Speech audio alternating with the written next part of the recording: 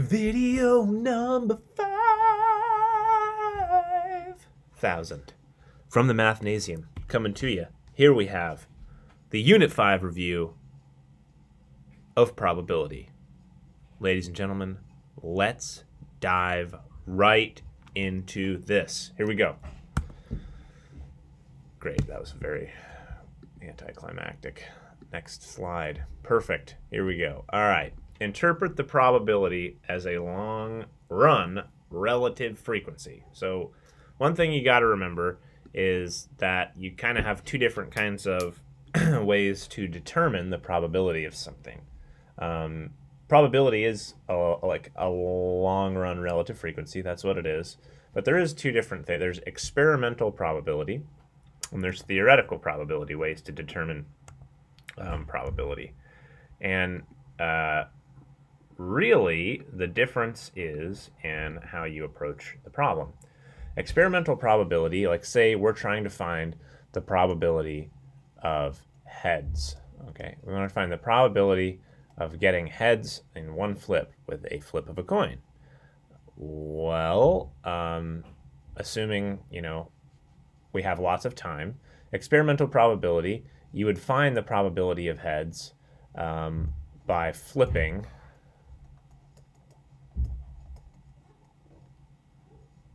a coin not just one many times. Okay, this is experimental probability. Is you take the coin and you flip and flip and flip and flip and flip and flip and flip and flip and flip very, very a large amount of times. Now, if you looked at the probability as we continued to flip, you'll see we're like, oh man, we have this coin is not balanced. Look at all the heads we're getting, right? But then we got a long streak of tails, and that evened it back down. And so you can see it kind of fluctuate. It goes to below the line, above the line, above the line, below the line, above the line. It's fluctuating back and forth, and it's kind of asymptotically approaching, in a sense, the true probability of the event, which seems to be about 0.5. Okay, and this is called the law of large numbers. Okay, the law of large numbers says that if we sample many times, I'll just say many times. I know I broke the cardinal rule. If we sample many times, the sample probability, I should say the cumulative sample probability,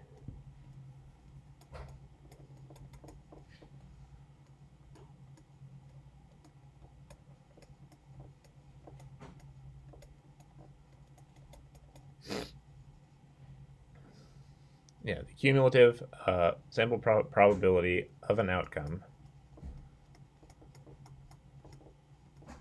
approaches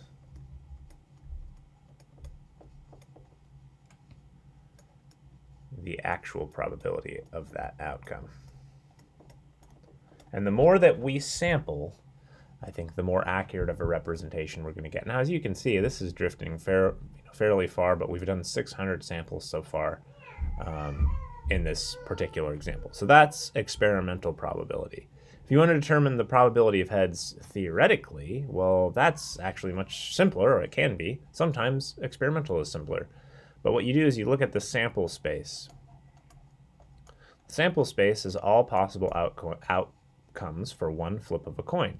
Well, when you flip a coin, you have two possible outcomes. You can either have heads or you can have tails. So the theoretical probability is the number of outcomes in an event that favor an event.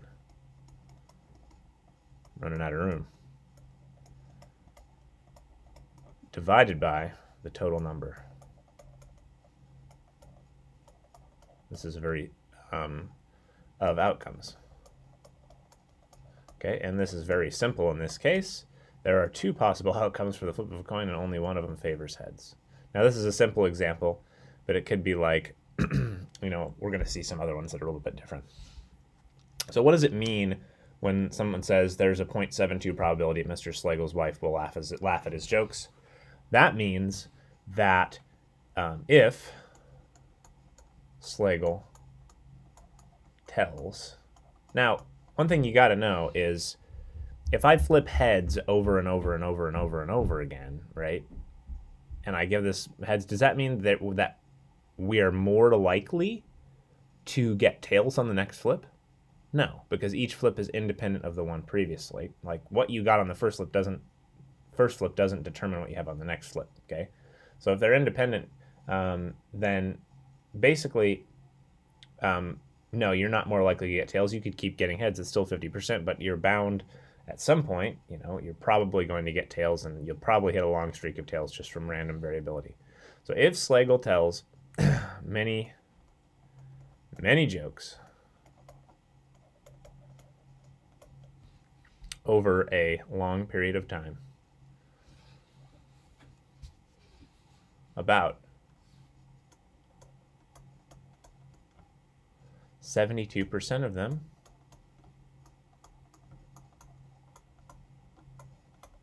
will cause his wife to laugh.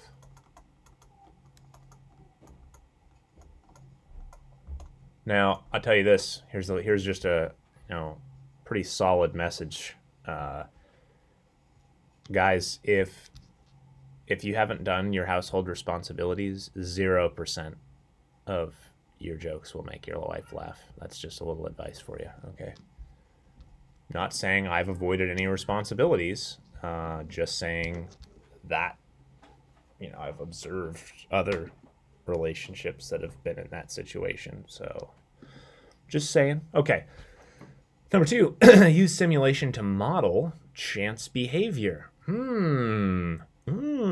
Okay. This kind of boils down to our hypothesis test in a lot of ways, and we used simulation on the very first day of class.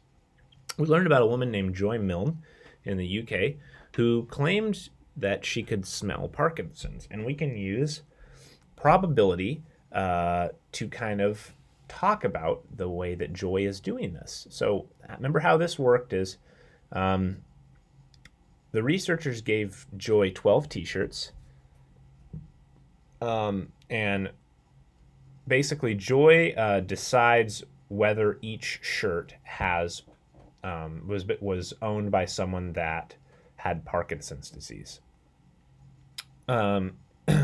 So basically the assumption would be going into this experiment is that we're trying to see if she can smell. So the assumption is that she can't. So the way that we start is we'll say, assuming Joy is guessing randomly. I'm going to do this a little different than we did in class. In class, we did cards.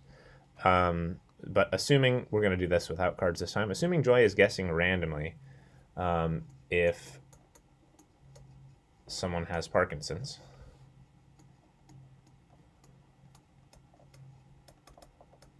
And we're going to assume that they didn't tell her how many of the shirts were Parkinson's patients, right? So assuming someone has Parkinson's disease or not. Yeah, Joey's guessing randomly if someone has Parkinson's disease or not.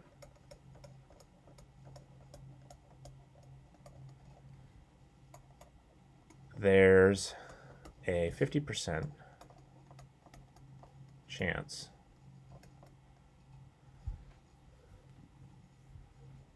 she would guess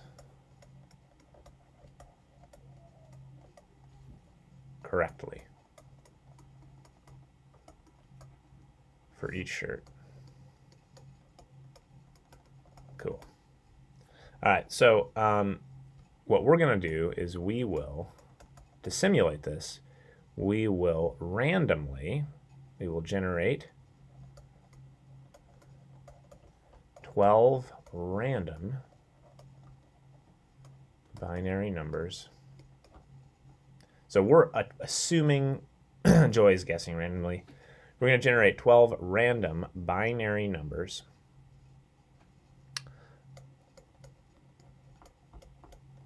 And we'll let 0 represent an incorrect guess.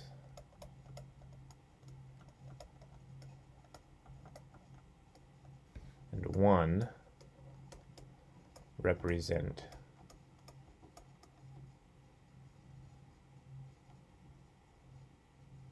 a correct guess. Yeah, perfect. This should work.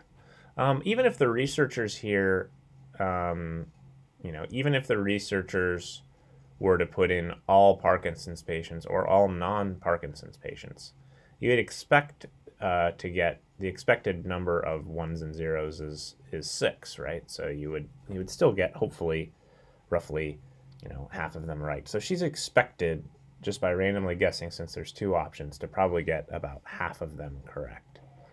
Okay, number 2. What we're going to do is we're going to generate 12 simulated guesses and record the number of correct out of 12. Pretty cool, huh? So yeah. So we're gonna generate 12 simulated guesses, basically 12 zeros or ones, and we're gonna count the number of ones because those are correct guesses, and we're gonna record that information. Then what we're gonna do is we're gonna repeat this process. Since it's done with the computer, it should be able to repeat it thousands and thousands of times. Repeat this process many times. Okay, and this would be a great simulation, but now what we can do at the end, of this is we can, now this is kind of more like a simulated, hypothesis test here, but we can compare the results of Joy's sample, because Joy's only doing this once. We can compare the results of Joy's sample to our distribution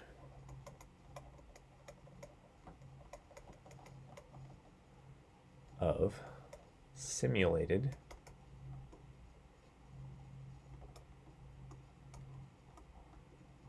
guesses. Okay, to see how many, or rather to see what percent were as rare or rarer or more rare than Joy's sample. Cool. Yeah, awesome. This is a great way to simulate and check. I know that's a lot of writing, and check to see what Joy's got going on with her. So I believe in the study she guessed 11 out of 12 correct, which is a very rare occurrence if you're just guessing randomly. So you can look and see, and a random number generator is one great way to do it. You could also do it with cards or so on and so forth. Okay, here we go. Give a probability model for a chance process with equally likely outcomes and use it to find the probability of an event. All right, well, we're going to talk about rock, paper, scissors here. And basically the probability model, we're going to have to create a probability model.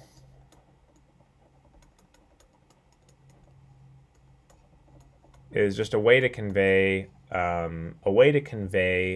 when 2 people are playing the game on paper. So I would use an ordered pair. So I would say, let's let each ordered pair or tuple represent one game of rock, paper, scissors between two people.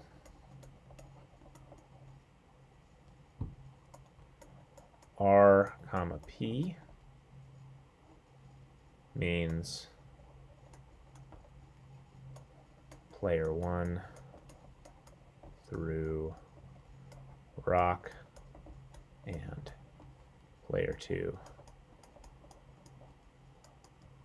through paper. If you want to be really specific here, you would list each of these events, you know, out, but rock is that player, corresponding player through rock, so on and so forth. What is the complete, you know, what does the complete sample space look like for one game? If you're playing one game of rock, paper, scissors, the complete sample space looks like all the scenarios in which you tie. So that would be like you throw rock, your opponent throws rock. You throw scissors, your opponent throws scissors. You throw paper, your opponent throws paper. Okay, well that's the, yeah, there's 3 outcomes there. There's all the scenarios in which you win, which would mean you throw rock, you throw scissors, you throw paper. And in rock beats scissors, scissors beats paper, and paper beats, I guess these are all the ones where player 1 is winning, and paper beats rock. Okay, so those are your next 3 scenarios in our sample space. And then the third 3 scenarios are when you lose. There are 3 ways to lose. That would be you throw, assuming you're player 1, you throw scissors, your opponent throws rock. It's just all these reversed. You throw paper, your opponent throws scissors. You throw rock, your opponent throws paper. And that is all possible outcomes. Remember, you can find that, basically, it's the number of orderings of 3, of 2, length 2 from 3 things. That's, I think, 3 permute 2 is what this is. It's not combinations, because then these 2 would be, so order matters here, right?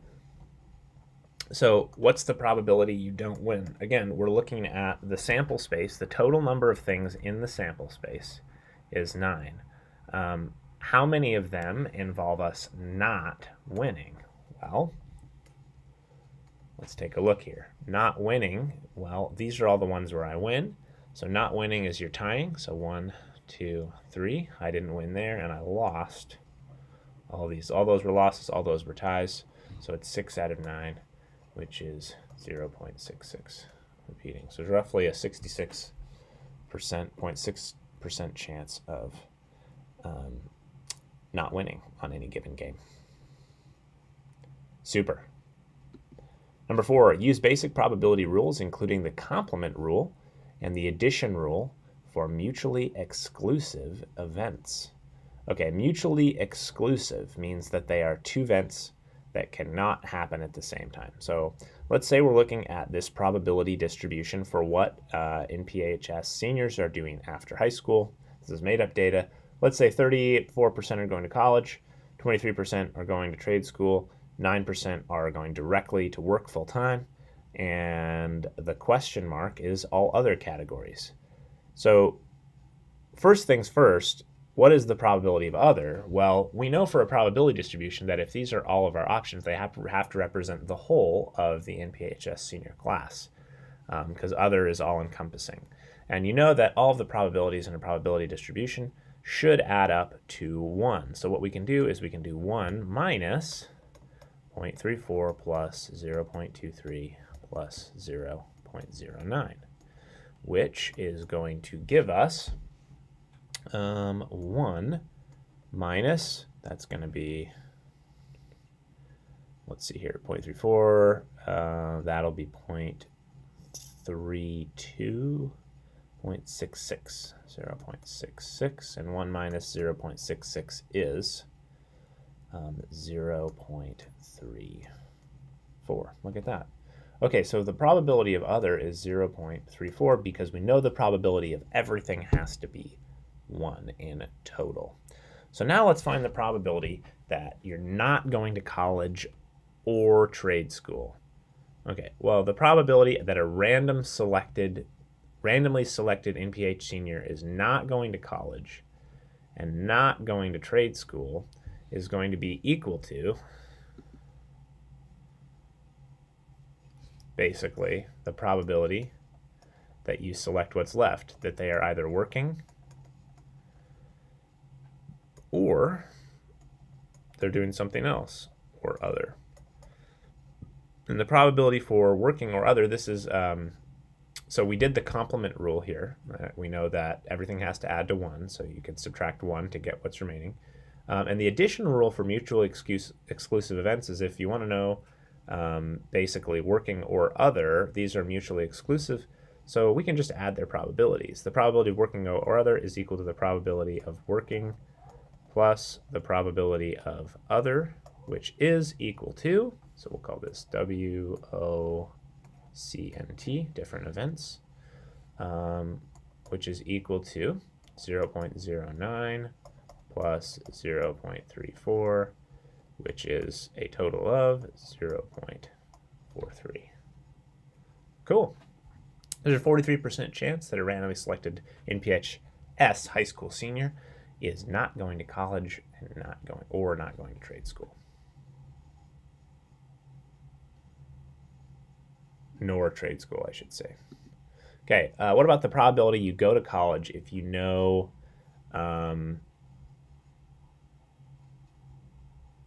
the other way I would say to write this, the or word can be represented by an upside down U. So you can say that's the or a regular U, sorry. Working intersect other, or sorry, working or other is an option. This is the same way to write that, shorthand. Probability of going to college if you know they aren't working. So if you randomly select someone, you know that they're not working, what's the probability that they're going to college? Okay, what we're looking at here is the probability of going to college given, okay, they have this little given symbol, that they are not working, which is working complement, which is basically everything else but working. So basically what that does is it eliminates the working option from our sampling distribution. So the total is here, in this case, we're moving down the line here. Really what we're considering is the total number of outcomes. So the outcome, the probability, this is going to be the probability that they're going to college and they're not working over the probability. This is the, I guess this is a different rule entirely, but that's okay. This is the conditional probability rule. So what we'll just say is we'll look at, for college, the probability that they go to college from a randomly selected is 34%. 34% of the population. But if we know that they're not working, we can eliminate that from the total. So if they're not working, it's just 0.34 for college plus 0.23 for the trade school plus 0.34 for the other category. So if we know they're not working, not going to trade school, and they're not going to college. And then we can solve this, or we can evaluate this just on our calculators really quick, and you're going to get a little bit, basically this is just a little bit less than 1, so when you divide you end up getting something a little bit bigger than 0.34, which is 0.37 about. Okay? So again, I just took basically the working out of the denominator there. All right, let's do another one here.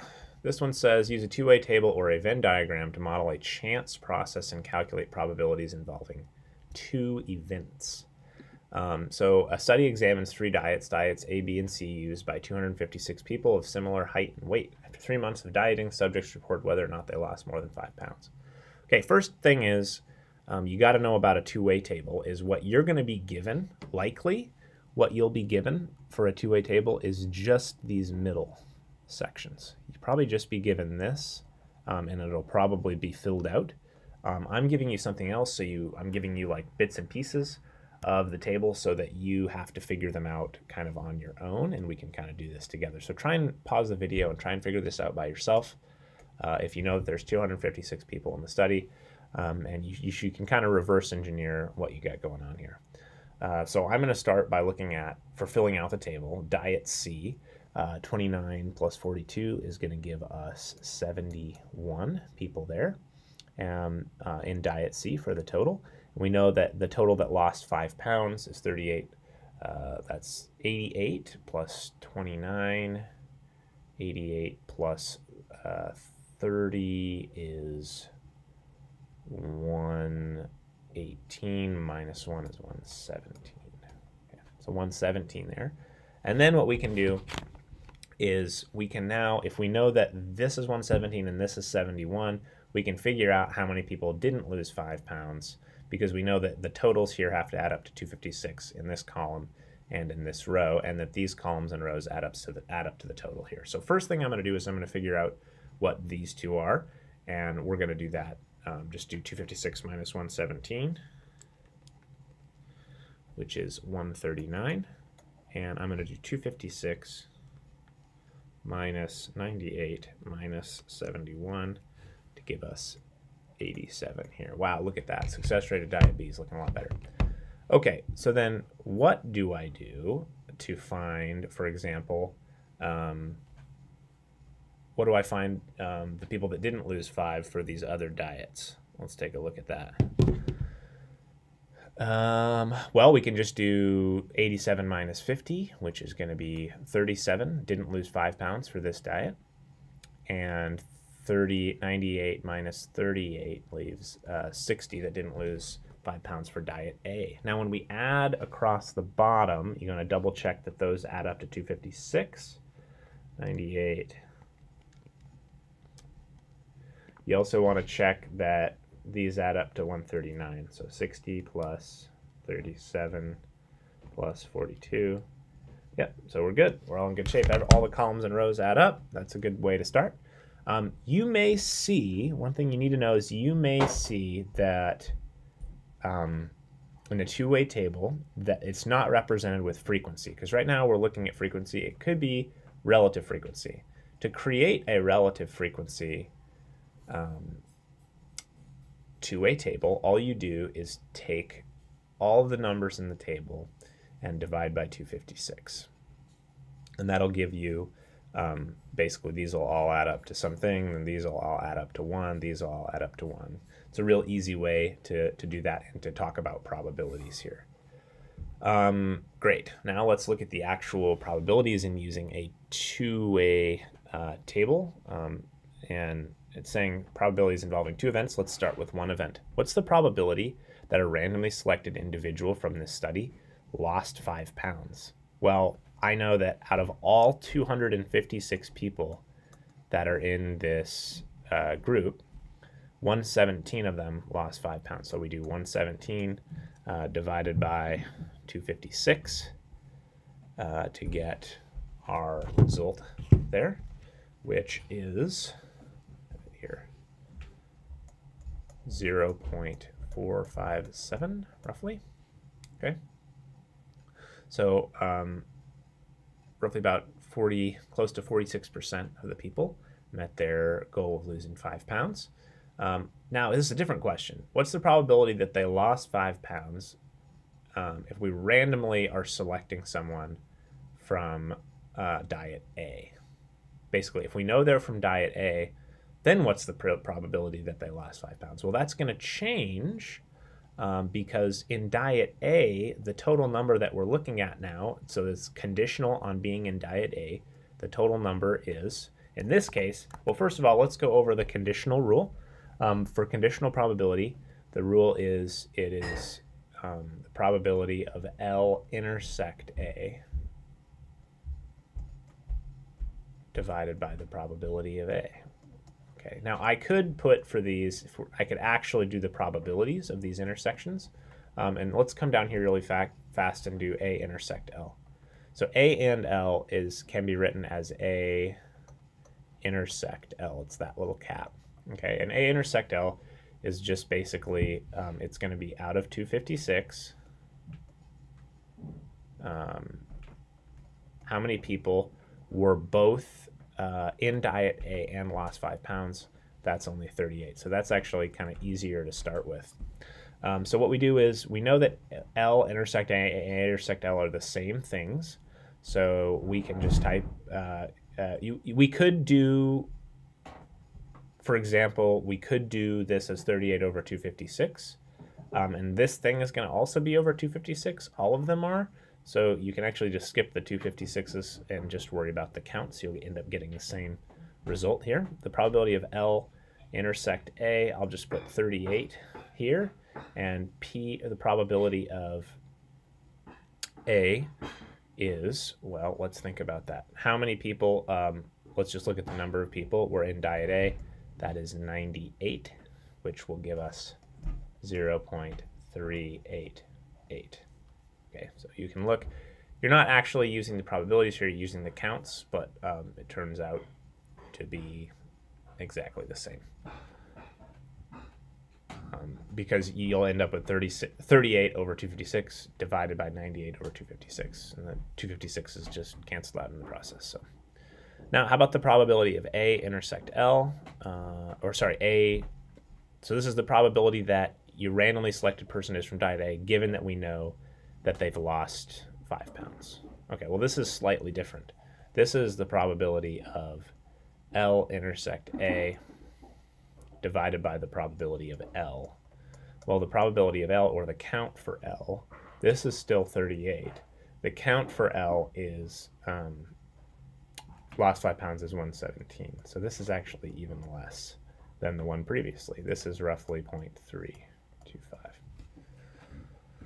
Okay, so that's how I use a two-way table to calculate conditional probabilities and also intersections or unions. Intersections or unions just correspond basically to these individual boxes. For example, this is L intersect A, this is L intersect B, L intersect C. This would be D intersect A, D intersect B, D intersect C for the counts. But then you have to divide them by 256. Okay, the next one is apply the general addition rule to calculate probabilities. So for this one, it helps to think about the Venn diagram before we do our calculation. So let's say here's our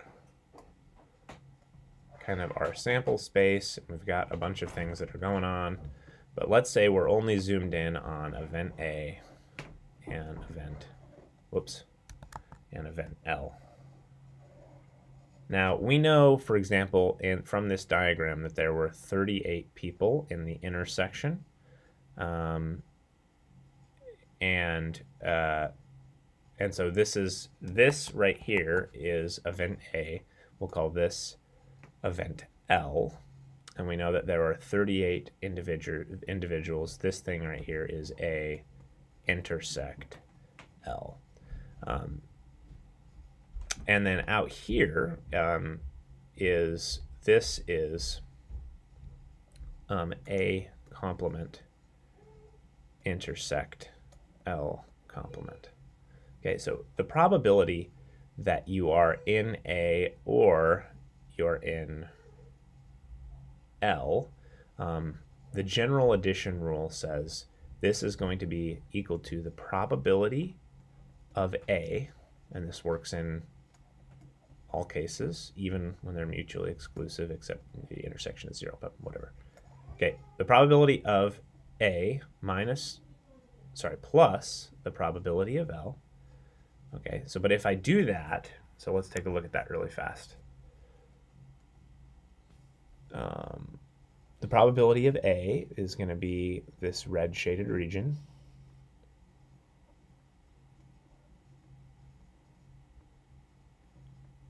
Okay, and the probability of L is going to be this green shaded region. Now the problem is, this is how we remember the general addition rule for OR events, right? So actually, let me back this up just 1 second. And I'm going to say that the word OR, remember, is represented by that cap, or sorry, by the U. A union L is equal to the probability of A plus the probability of L. And then the problem is, here's A, here's L, they overlap. So this spot was counted twice in our probability. If this spot is counted twice, that means we have to subtract off the intersection. So we have to subtract off A intersect L. That's where they overlap. So the union is equal to the probability A plus the probability of L minus their intersection. Okay, so what is this? Well, this is going to be equal to the probability of A. We calculated that from the last slide.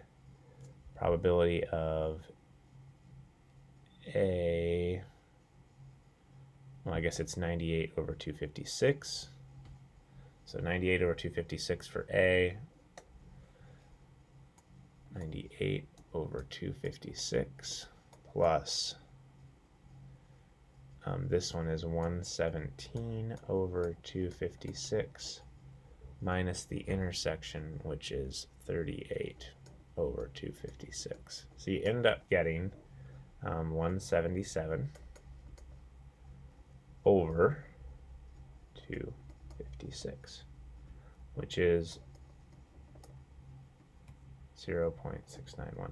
Another way to do that is, what's the probability that a randomly selected person is from diet A or lost?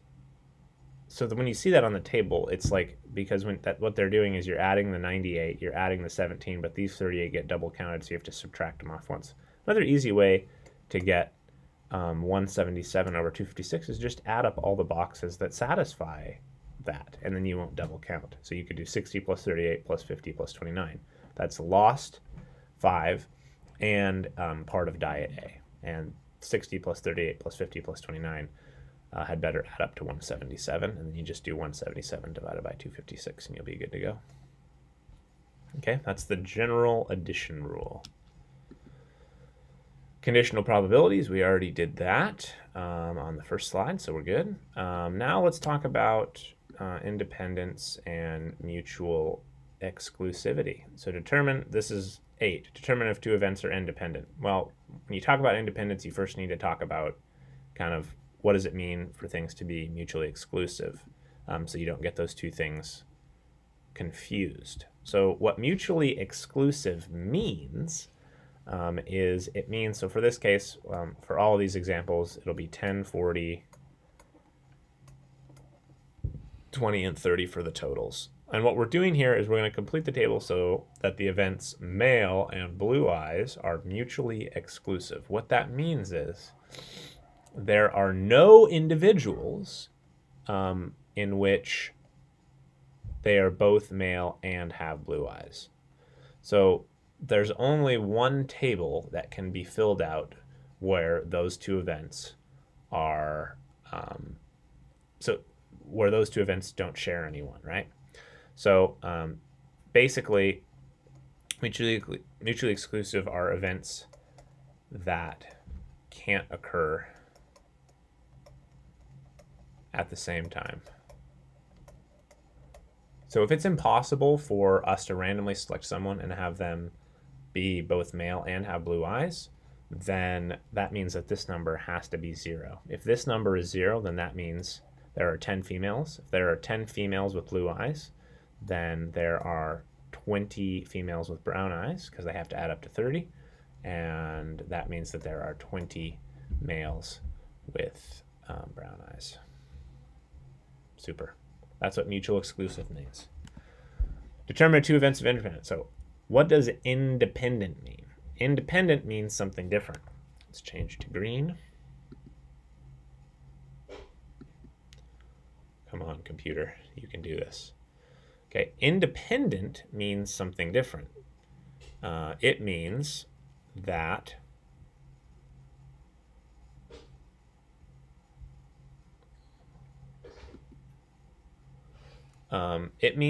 knowing, basically, if you know someone is male, that doesn't change so we know, so for example, we know that 10 out of 50 have blue eyes, and we know that 20 out of 50 are male. from the study.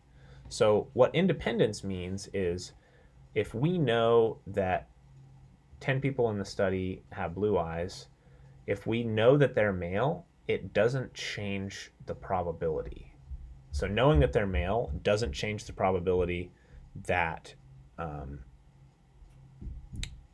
of selecting someone with blue eyes, basically.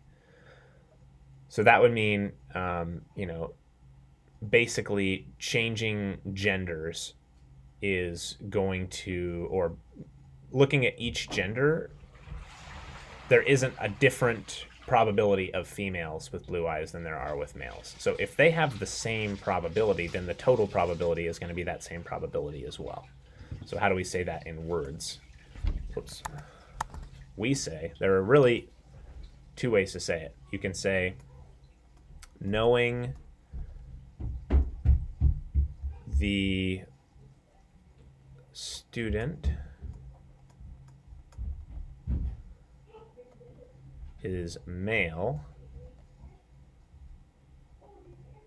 does not change the probability of blue eyes. It also can be said that knowing that student, assuming these are students, knowing a student has blue eyes does not change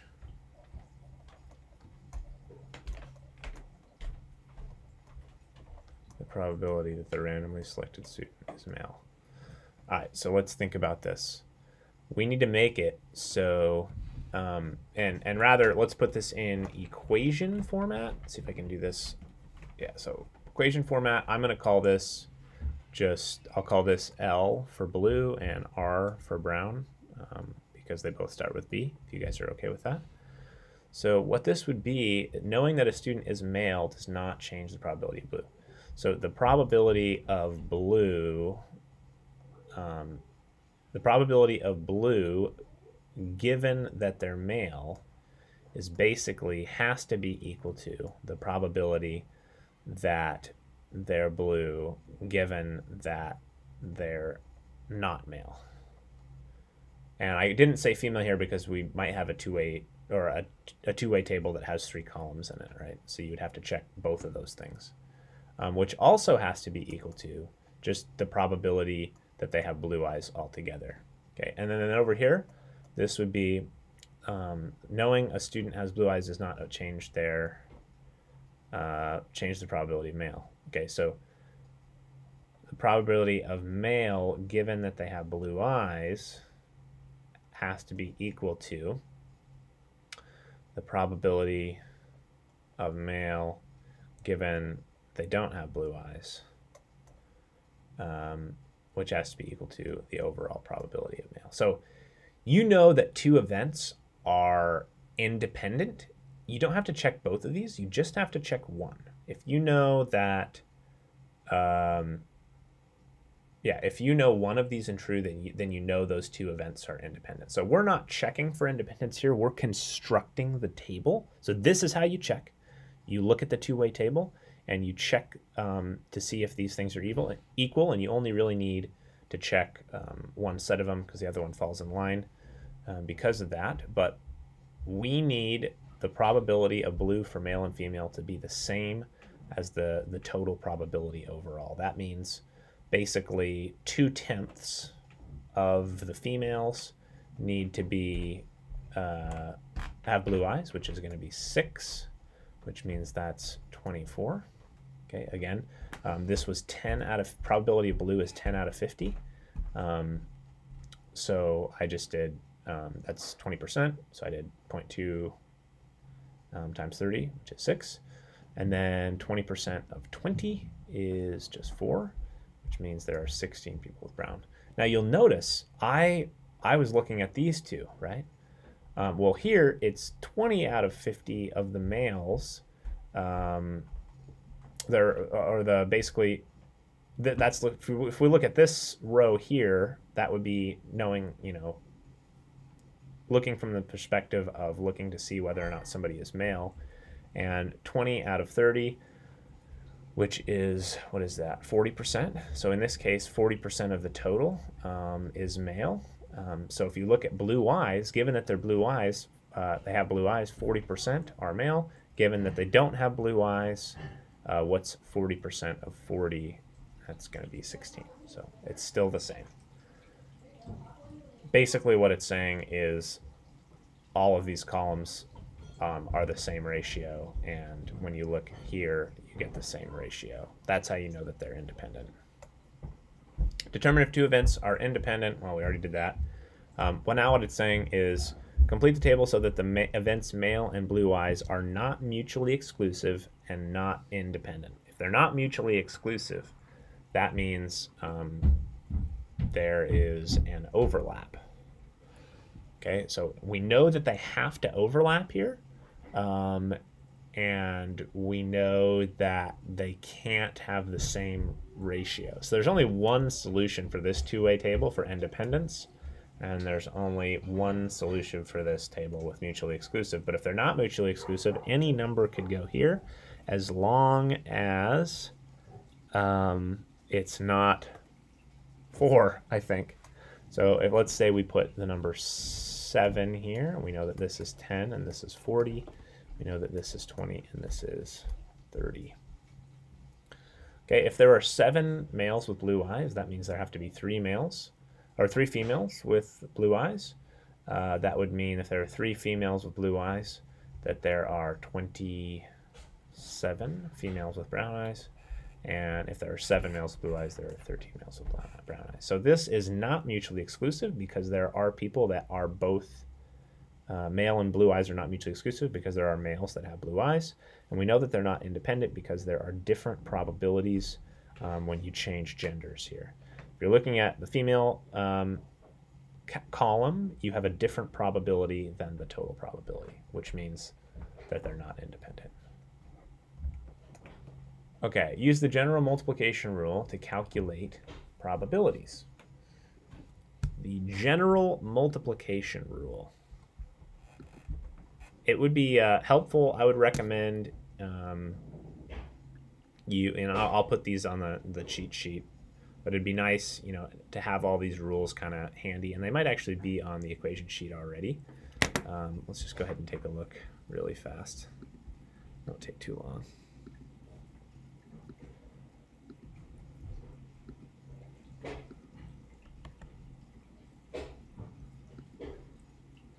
Yeah, these are the ones that you've got for your equation sheet that you're given. You have the conditional probability right here for your test, but you can write anything down, right? It's open book, open note, and you have the general addition rule here, and you have the conditional rule. It doesn't look like they give you the general multiplication rule, but that's okay. It's something that you guys probably can just do instinctively anyways. But what the general multiplication, let's read the problem first. It says, suppose that 10% of adults belong to health clubs and 40% of these health club members work out at least twice per week. Find the probability that a randomly selected adult belongs to a health club and works out twice per week. So if you're really writing this down, you would say, the thing that we haven't been doing before is spell these out. Let H represent the event where a randomly selected adult belongs to a health club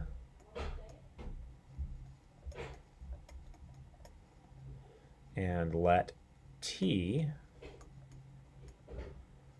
be the event, blah, blah, blah, where a randomly selected adult works out at least twice per week.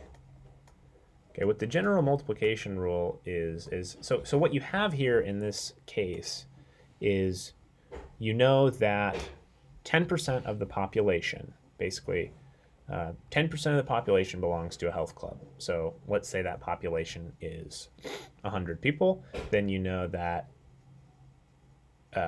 10 of those people belong to health clubs, right?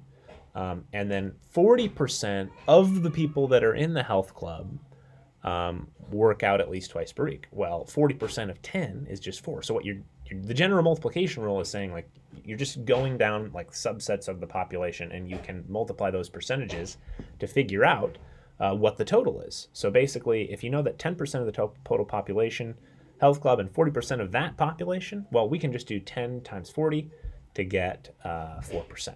That's basically what it says. And so the way it's written is the probability of H intersect T is equal to the probability of H times the probability of T given H. So this right here is the probability of H. This right here is the probability of, it's not the overall probability for people that work out twice a week. It's the probability that for workout twice a week, given that you know they belong to health clubs. So what we can do here is we can plug in these numbers and do 0.1 times 0.4 to get 0.04, and 4% of 100 is 4 people. So there's our answer, the probability of both of those happening. But a better way to look at these scenarios is through something called a tree diagram. So basically, you take your population, you're dividing up into 2 branches. There's the branch that belongs to a health club, and then there's the branch that doesn't belong to a health club. And we know that 10% of the people belong to a health club, which means 90% of the people do not belong to a health club. Now, if you take that tree diagram and you split it up further for the second decision, you're now looking at the people that work out twice a week and the people that don't. So if you look at the people that work out twice a week from the health clubs, at least twice a week, that's 40%, which means the people that don't work out twice a week is 60%. Okay?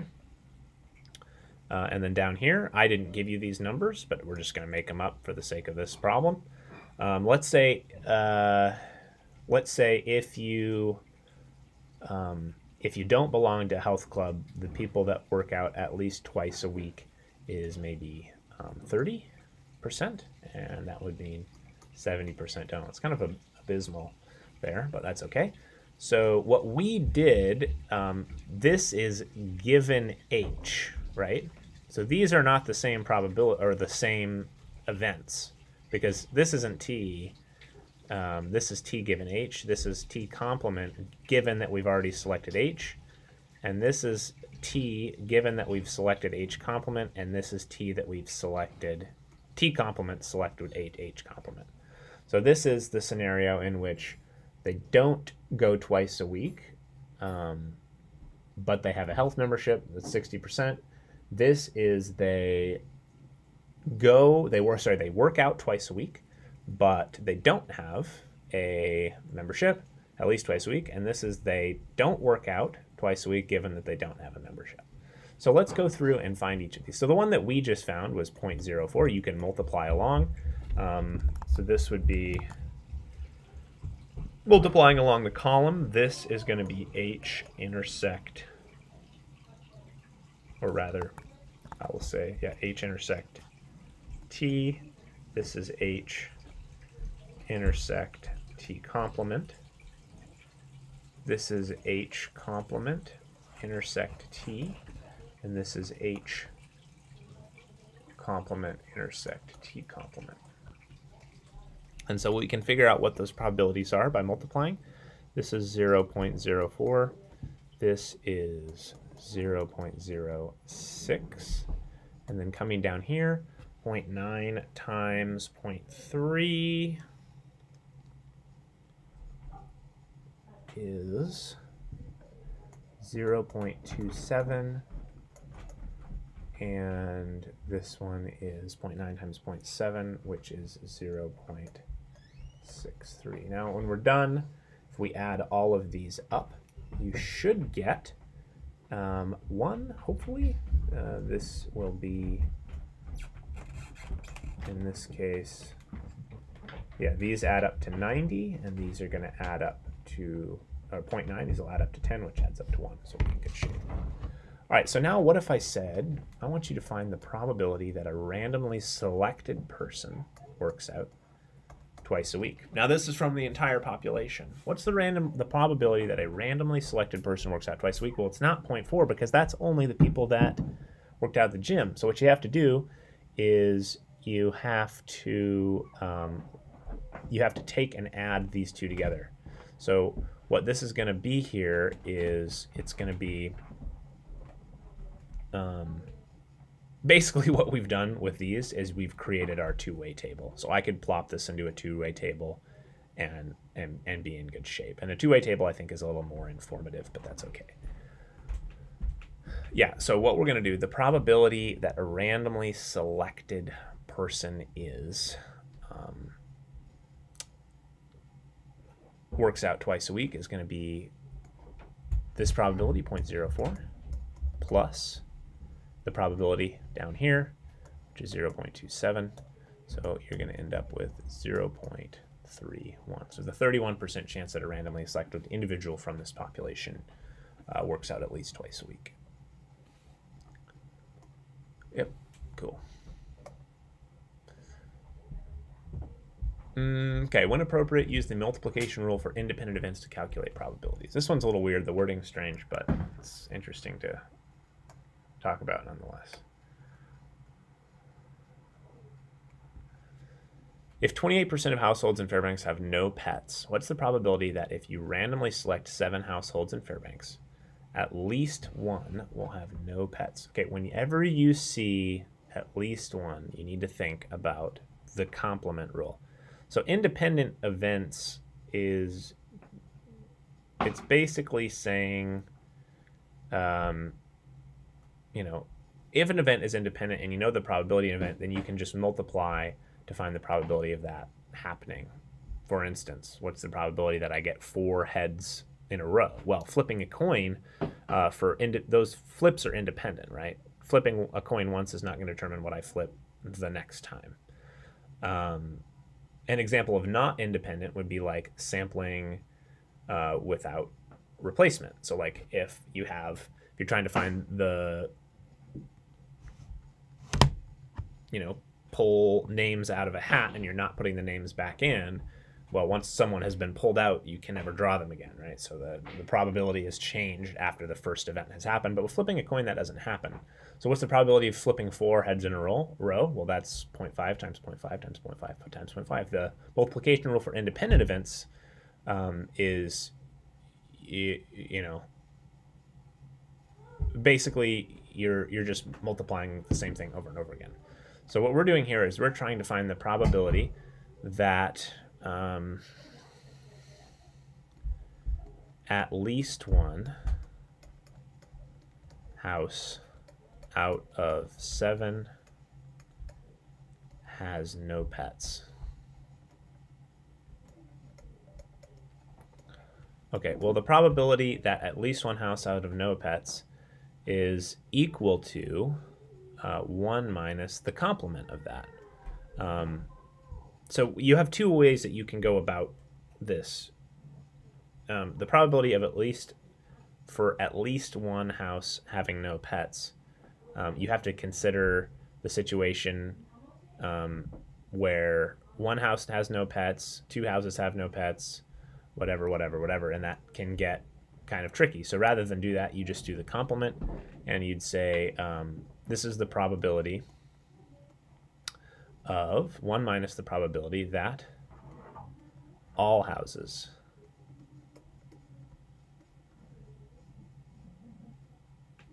have pets.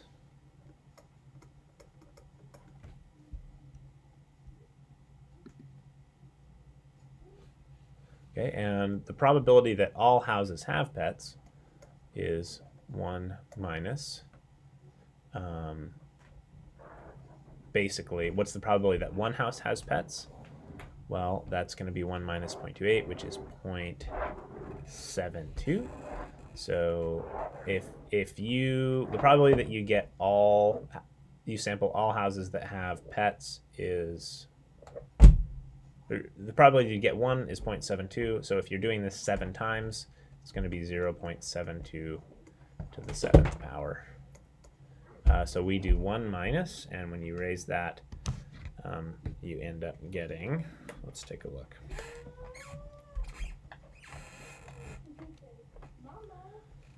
One minus 0.100306, which is 0.90 approximately. So there is a 90% chance that at least one house out of 7 has no pets. If you were to randomly select 7 houses, 90% of the time when you randomly select 7, there's going to be at least one that has no pets. Pretty crazy when there's only 20% chance of that happening. So sometimes it's easier to think about the complement of the situation for that probability problem. Ladies and gentlemen, that's all I have for you for this video. Thanks for watching. It's been a real wild ride, and we'll get the next one coming out to you soon. Have a good day.